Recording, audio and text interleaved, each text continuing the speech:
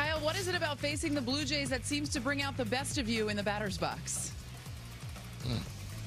I mean, I was just, looking for good pitches to hit, and I got a couple tonight, and I think it just worked out well. I'm just glad we got the win.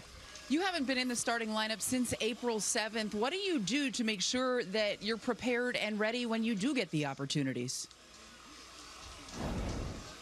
A lot of studying, just making sure I'm ready to face whoever they roll out there against me, because I know definitely if I'm not fully mentally and physically prepared, if I'm getting limited playing time, I got to make sure that I'm 110% mentally and physically prepared for that day.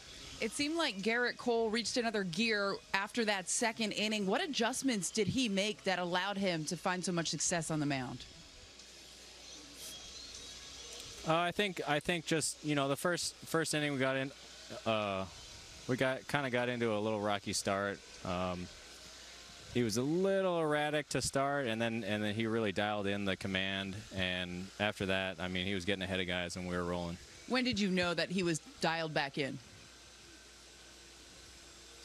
I think when we had the really quick inning, 1, 2, 3, which culminated in a first pitch pop up to left to end the inning. I think that was like the 4th inning, maybe.